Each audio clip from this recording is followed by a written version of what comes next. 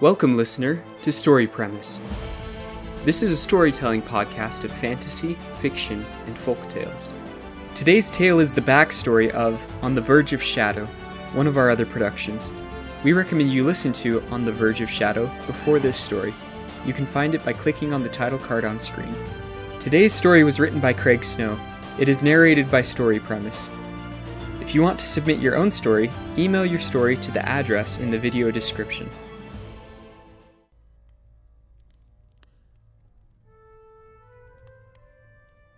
Behind the Shadow.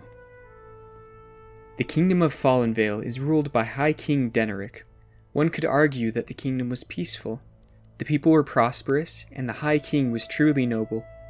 Unfortunately, fate had another story to tell.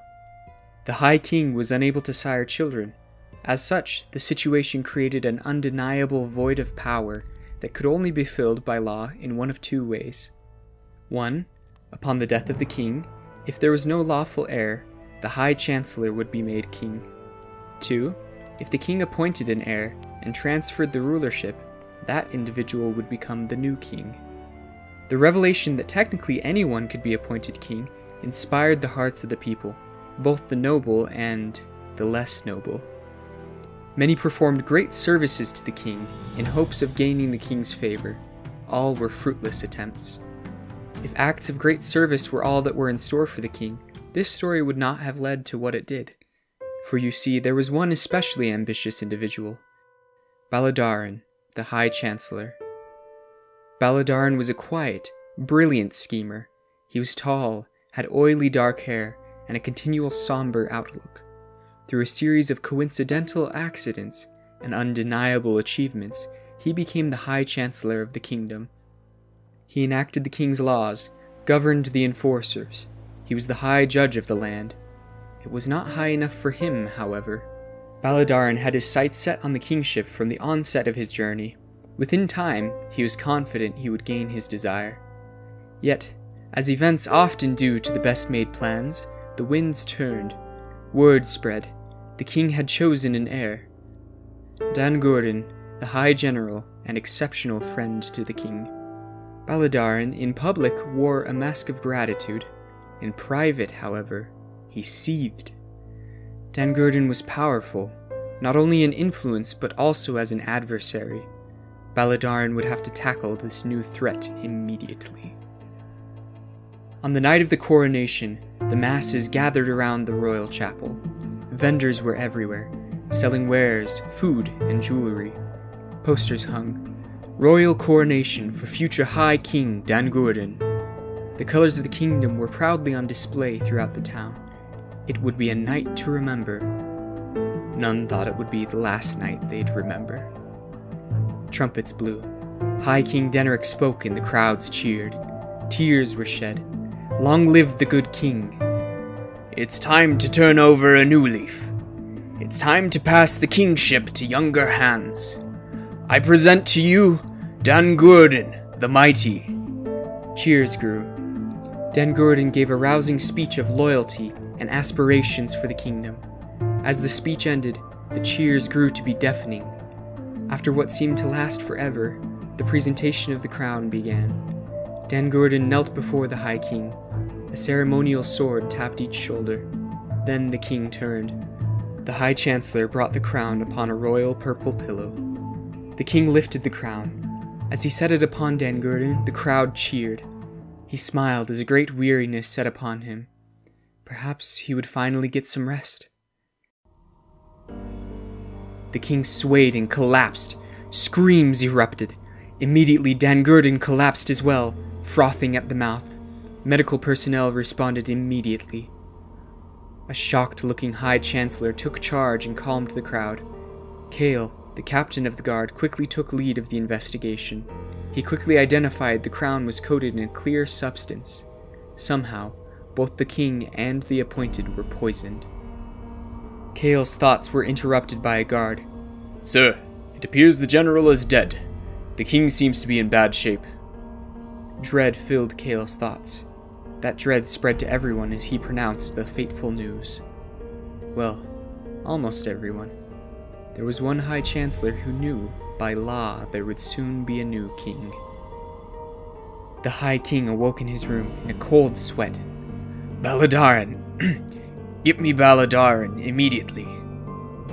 A guard sprinted and returned with a somber High Chancellor.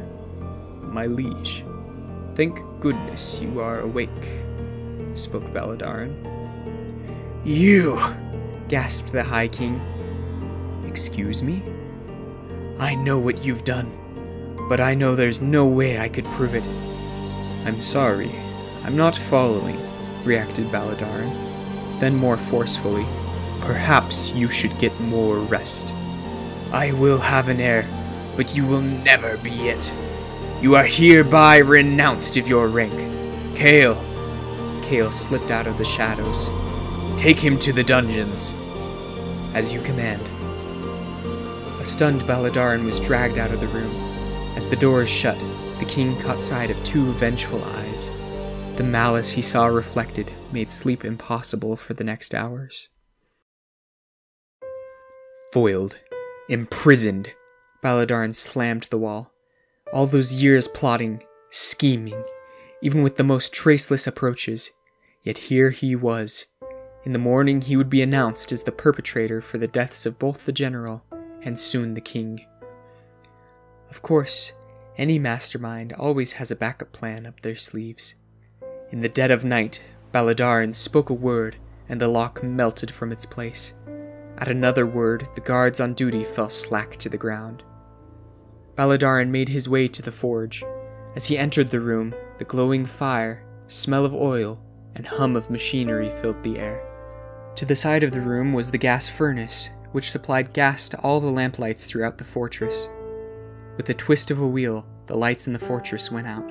To be safe, he spoke another word, and the wheel melted into slag.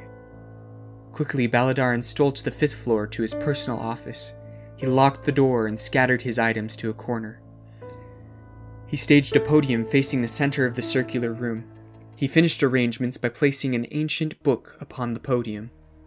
Chapter 68, Mist Everlasting, the Spell of Immortality and Insatiable Power. He began chanting cryptic words of darkness and shadow.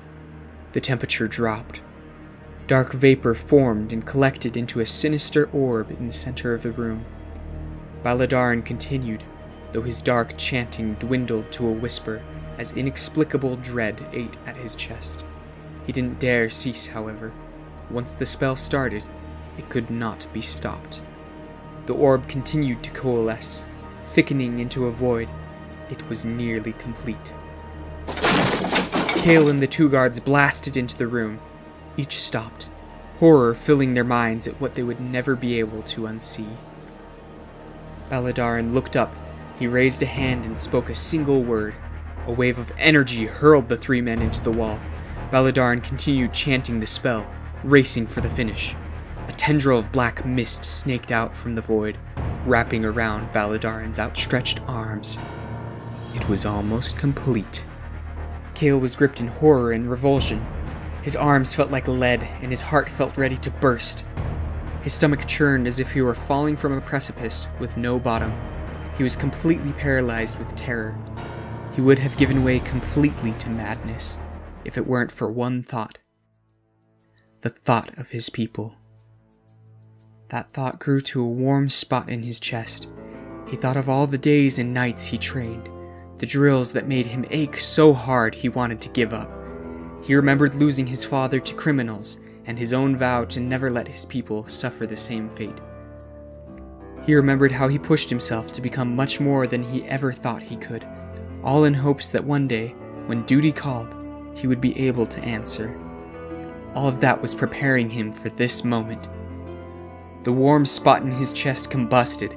Energy rolled down his arms. He grabbed his dagger and threw it at Baladaran. It pierced him in the leg.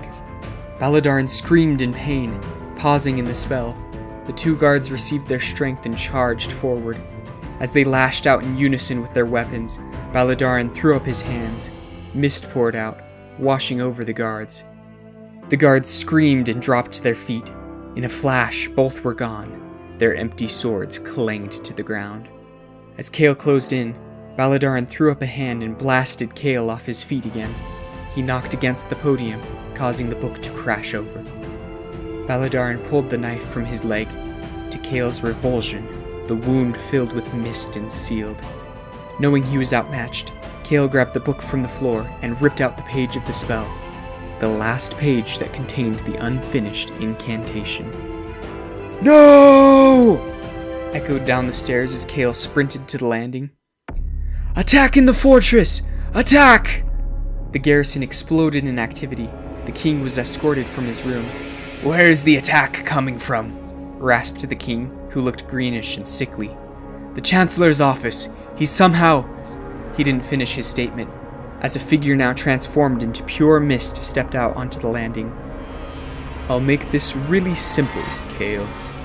Give me the page, and I'll let you die quickly." "Never!" "Fine. Have it your way." Crossbows released their shafts at the figure, passing harmlessly through him. The mist converged onto the soldiers, devouring them into nothing one by one. As the mist consumed each person, it grew in size. Panic spread, and soon men were running in fear. The captain rushed the king through the dark to the front entrance. On the way, Cale grabbed an old torch and lit it with a strike against the wall. The light flared to life, dispelling the penetrating chill that entered into the fortress. As they were rushing, one thought permeated Cale's mind. They had to warn the people. The entrance was close in sight.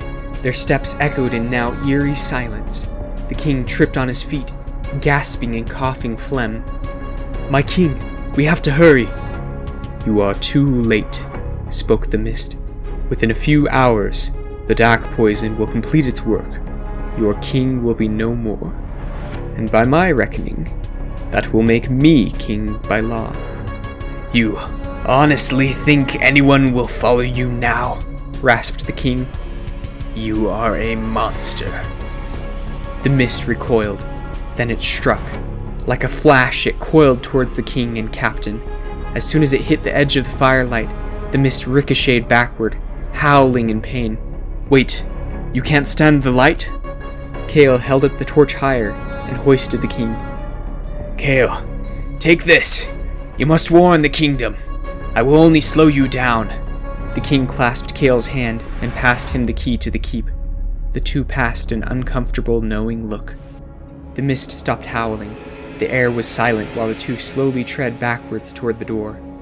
Suddenly a gust of wind ripped towards the two, extinguishing the torch. The wind was followed by the mist hurtling towards them. "Go!" shouted the king. He gripped his sword in his weak hands and gave the war cry of his ancestors and charged. The mist converged on him, slowing as it enveloped him. "No!" shouted Cale, but he knew it was too late. He sprinted toward the gate and slammed it open. He quickly shut it with the only one key that could open it. The moon was clouded over and the air was chilled. Looking to the west, Cale knew where he needed to go. It was the one place where he could warn all the people and get help. The Gear House. He sprinted as hard as he could, through trees, past the royal chapel to the Gear House. Crashing through doors, he sprinted past creaking gears and hissing steam vents. He climbed a series of stairs to the signal rack.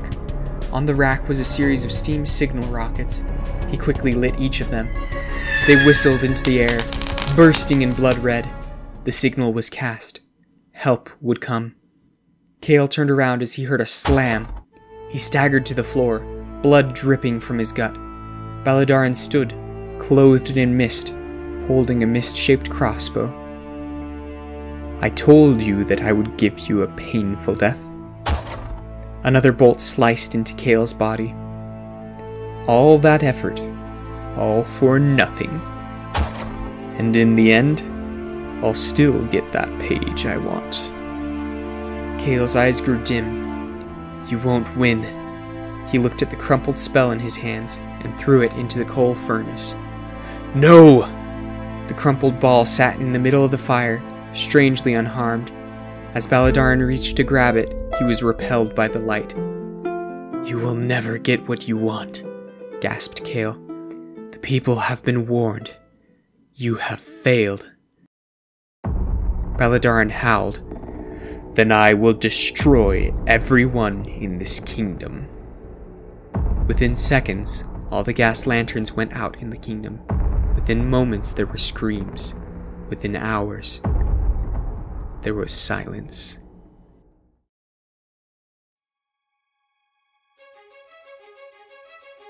Thanks for listening. What did you think of this story? Let us know down below in the comments. If you liked this story, please consider subscribing. Click on one of the videos on screen for more stories. Until next time.